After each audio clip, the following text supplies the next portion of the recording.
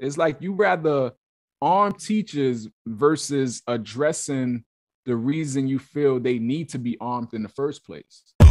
Do it cause I said that. Fold you with your legs back. Switch it like the doggies. Pull your hair, reveal your wig cap. That's I've been on. Bust all on your skin tone. Always on that freak.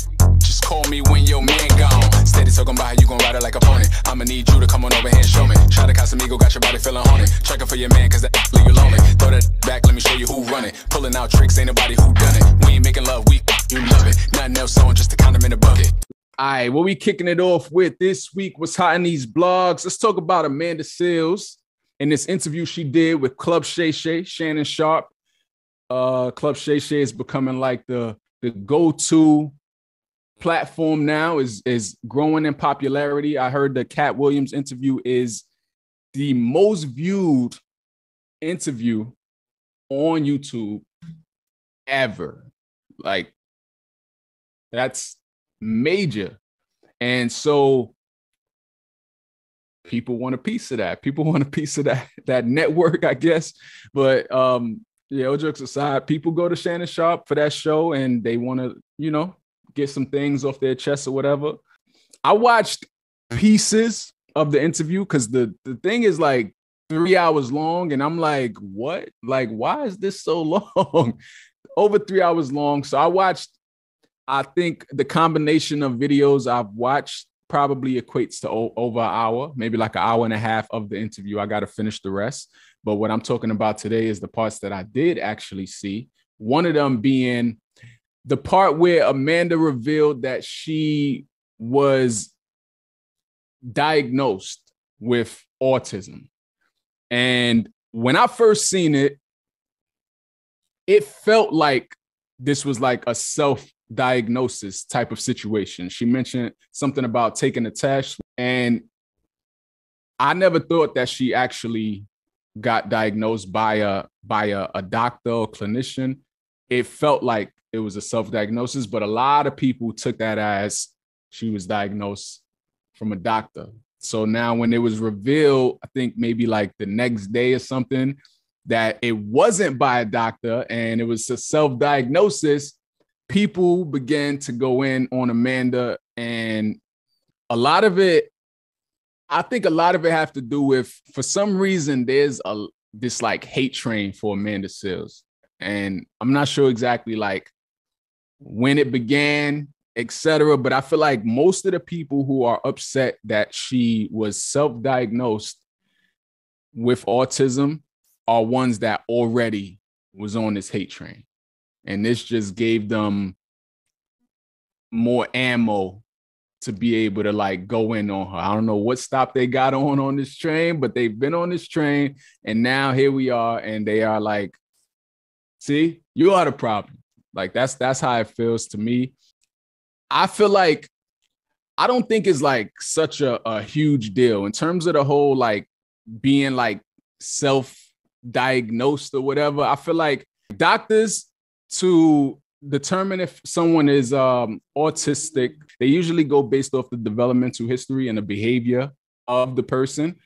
So I feel like a test, as long as it's from like a reputable source, where it'll provide you a series of questions based off of your history, and answering these questions, if it determines that you may fall on the spectrum of autism, I don't see what's the big deal about that. I feel it is a spectrum at the end of the day. I don't think any two autism diagnoses are the same per se. And it doesn't have to be the most extreme case of autism for you to be on that spectrum. So I don't see what everybody's up in arms about, really. At the end of the day, the doctors are just going to do probably something similar. They're probably going to ask you a series of questions, and based on your responses, they're going to determine, okay, yeah, you are not. They just got a degree to be able to officially say it. So I don't really see no difference, but that's who we are with the Amanda Seales and her self-diagnosis of this. But I actually looked it up too. I looked up these tests. I looked up 2 of them, autism spectrum quotient, and they all have like 30 questions on them. Some of the questions, like, I prefer to do things with others rather than on my own. And you choose whether you agree or disagree. Another question is, I prefer to do things the same way over and over again. Another one is, I frequently get so absorbed in one thing that I lose sight of other things. It's a bunch of different questions that you go through. You choose, you agree, you disagree. And at the end, they give you the score. And then you determine from that score, based on their chart, whether you may be on the spectrum or not. And it's not meant to be like an official diagnosis. You know, some people may take this test and then that may inspire them to actually go see a doctor, or actual doctor to, you know, see for sure. But I feel like a test online is not like such a horrible thing. I don't feel like Amanda is being attacked fairly based off the fact that she took a test and feels she's on the spectrum. But yeah, that interview was a lot of people was going in on Shannon Sharpe based off of, it felt like it was a lot of undermining her, anything she said. But ultimately, it seemed like they got to a good space in this interview. It seemed like it started off one way, but it ended up, you know, they seemed cool.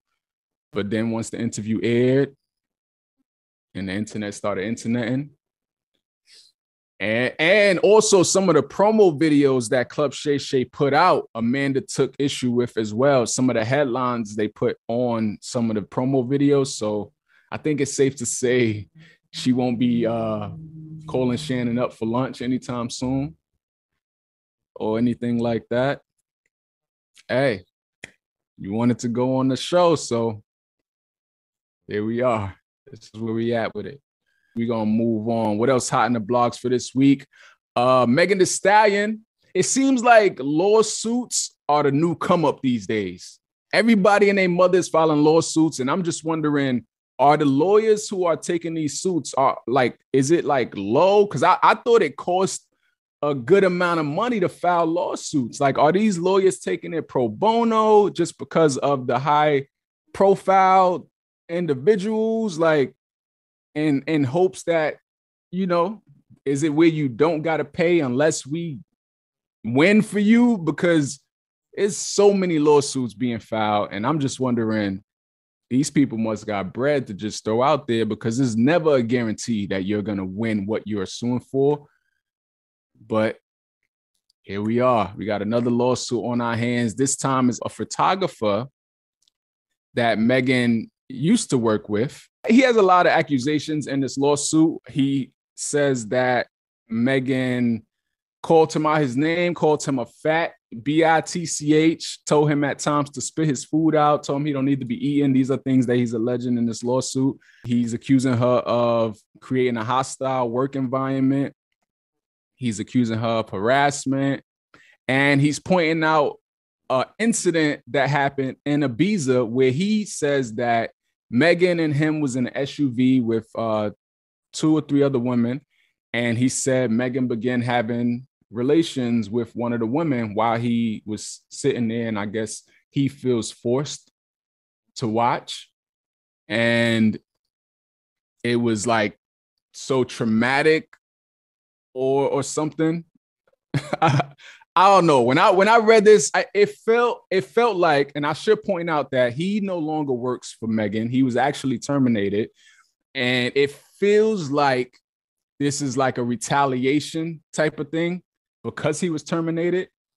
I mean, to each his own. You may not be into that kind of thing. And even if you're not, I feel like unless you're just like super like religious or just a prude, I don't feel like you would really feel that much of a way somebody getting it in right next to you, like in a car. You might be shocked, like, yo, y'all wilding, like, what y'all doing? But to feel such a way that is like giving you the ick, like, I don't know. It just feels like something's not, the math ain't mathing over here with that.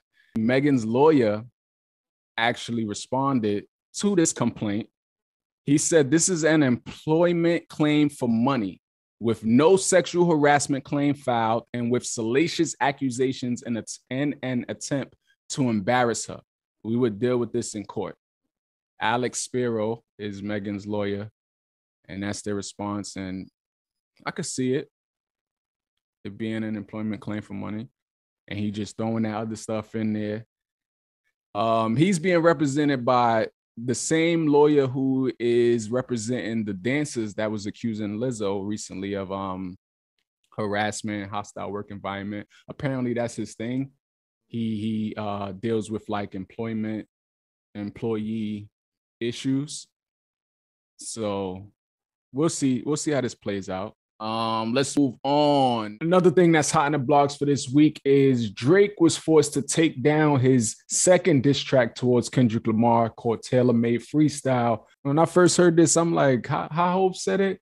First the Fat Boys break up. Now every day I wake up, somebody taking a diss song down on the internet. Nah, but we know J. Cole removed his song from the internet. Well, by his own reasons. He just felt, it wasn't his, he didn't feel right doing it. But Drake, on the other hand, he used AI generated verse from Tupac and of Snoop Dogg. The Tupac estate said, like, nah, we ain't trying to hear that.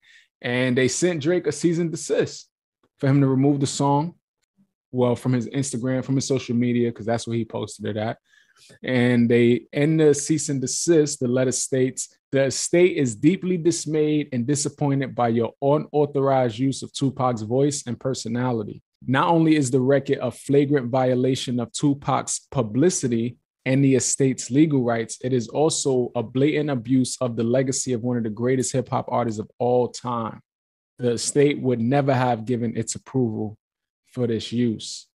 And they gave Drake 24 hours. Not only was they saying he needed to remove it, they actually wanted him to explain how he did it too.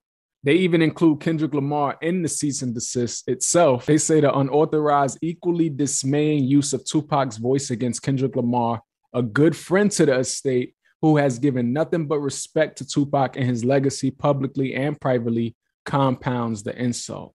They said a few years ago, you yourself used the same California laws that you knowingly violated with your AI sound-alike to challenge a much less publicized and far more benign use of your image on a specialized business website with a small audience. I guess maybe Drake felt they wouldn't have cared. Like, I don't know. I guess he felt it would have been a flex to have Pac's voice on this record, and kind of backfired. I guess Drake felt it's not worth the fight, so he took it down. But the thing is, we're talking about the internet here. Like, I don't care how much scrubbing you do, there's gonna be the song. It's still gonna be out there. Just as fast as it's down, somebody else probably just put it right back up. Not to mention everybody who already posted it, how many times they posted it, the many people who downloaded it, etc. I mean, they're stopping it in its tracks in terms of it playing from Drake's social media, but at the end of the day, it's still out there.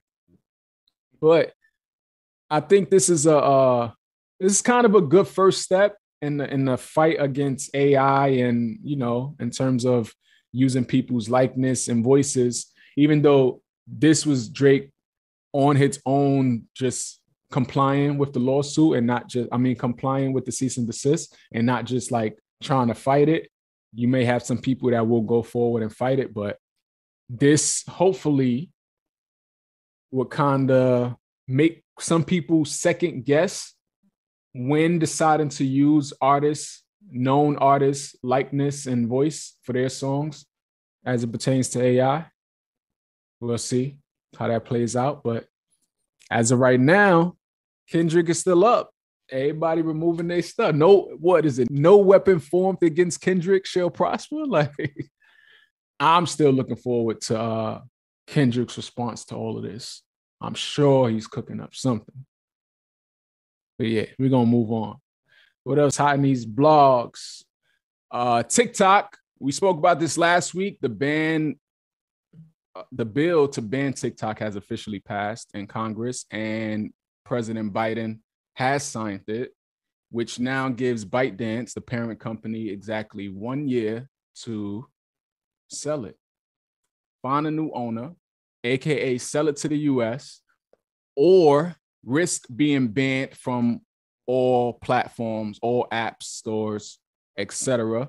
And when this first happened, I heard that they were actually bidders already, ready. Like, I think even Soulja Boy was even like, how much y'all want for it? I'll buy it, because he's against them banning it or whatever. So I heard there's buyers on the market ready to buy it. But I'm thinking, like, is TikTok even in the market to sell? Or would they just be like, I'm out of here, cut their ties, and an attempt to make the people, the users of the app, the ones who feel the most way about it, to make them feel resentment towards the government for banning it.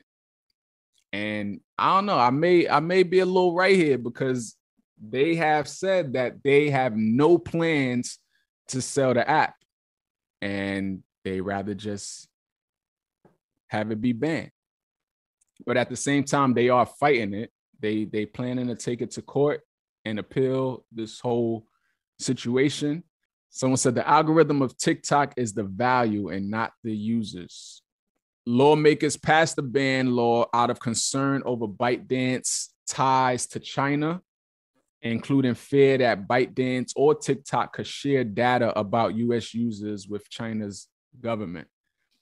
And ByteDance always said that they would never do that, and they put in extra steps to, like, you know, safeguard people's information and privacy. But who knows what the real deal is. I think even more than it being banned for them possibly selling or sharing user data, I feel like just having control over what shows on the app, you know, speaking of, like this person said, the algorithm, they have the ability to, you know, surface certain things more than others.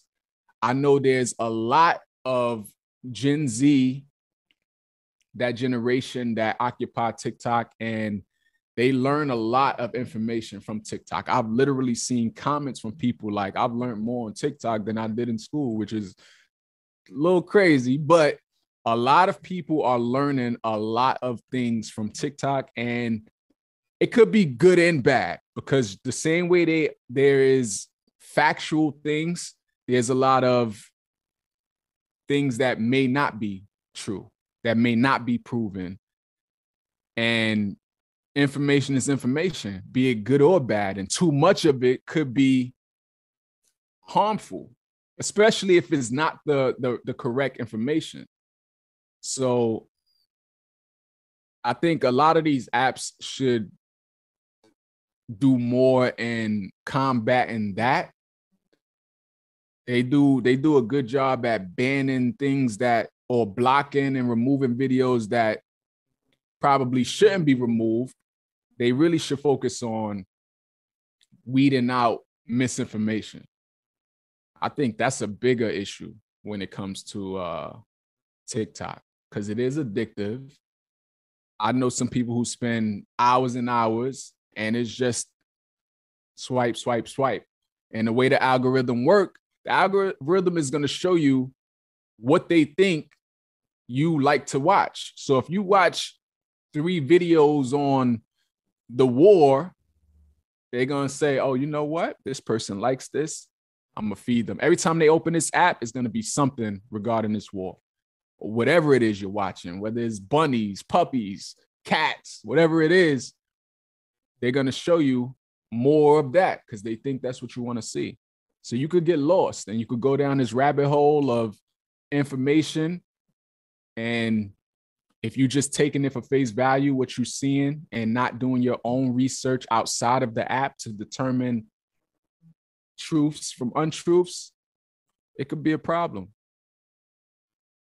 So for that reason, I feel like there should be like, you know, some kind of regulation, but the US feels is about data and sharing data with China.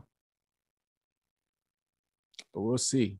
Someone pointed out Trump tried to ban it and it would have been worse. Now he says no ban. Absolutely. He definitely did. He definitely tried to ban it. And in true Trump fashion, he sees now the reactions and just to be the op, right? I said this a few weeks ago. He's the ultimate op, just to be the op. The fact that Biden's administration and everybody's like on board with the ban, he want to be against the ban. And his goal is to get these people who feel away that is banned, to get them to maybe vote for him instead. And I don't know, the way these minds are these days and how gullible and how easily influenced people are, it may just work. It may just work. Scary. Scary times. All I can say is yikes.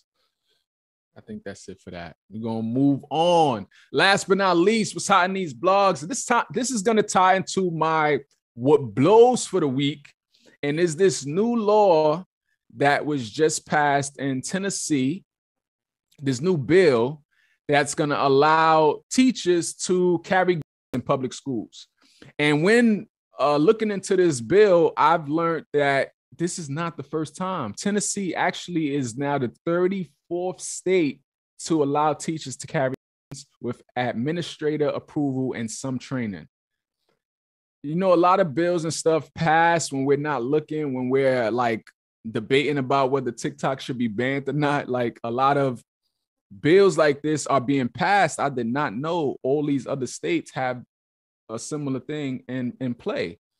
And we know the reason is because violence is an issue here in this country. Mass shootings are a big issue here in this country, more than anywhere else. And so whenever one happens, a lot of people run to like, you know, try to get some kind of gun reform, you know, try to call for like stricter background checks and, you know, just to try to make it a little harder because it seems too easy to get a weapon these days. So this is the lawmakers, I guess they feel the answer to arm the teachers. It's like you rather arm teachers versus addressing the reason you feel they need to be armed in the first place, which is kind of wild. There's been over, I want to say last year in 2023, it was over 600 mass shootings. 38 of them were in a school. This year alone has been over 100, I want to say, I've read, and 13 of them has been involving schools. And the bills, they're kind of mixed. You got, obviously, you know who's going to be for it, and then you got people who are against it. This guy named Kenneth Trump, who is the president of National School Safety and Security Services. They're a consultant firm that works with schools on security strategies. And he said that he doesn't believe 40 hours is enough time to appropriately train teachers to respond in a school. And I agree. That's a week, 8 hours a day for a week. And that's supposed to be enough time for them to be able to move and shake in a live situation. I feel like what would be a better response, instead of just arming teachers because they took a week-long video class and went to the range, I think they should maybe put more security in the schools, like hire more armed security guards. That way is like concentrated to people who actually, you know, are trained officially to handle situations like this. They are generally the ones at the front line of the schools. Like they're generally at the entrances and stuff like that. Like maybe do that versus putting in the teacher's hands. Yeah, I don't know. This ain't really it. Someone said more secure violence has never been the issue. Regulation is the answer. That part. Because that's in a nutshell, essentially what y'all doing. Y'all just putting more out there. Like, that's not the answer here. But yeah, what y'all think? Is this the answer? Arming teachers? Should this be? Or how do y'all feel the United States should go about this? Let me know. But yeah, that is going to conclude what's hot in the blogs for this week.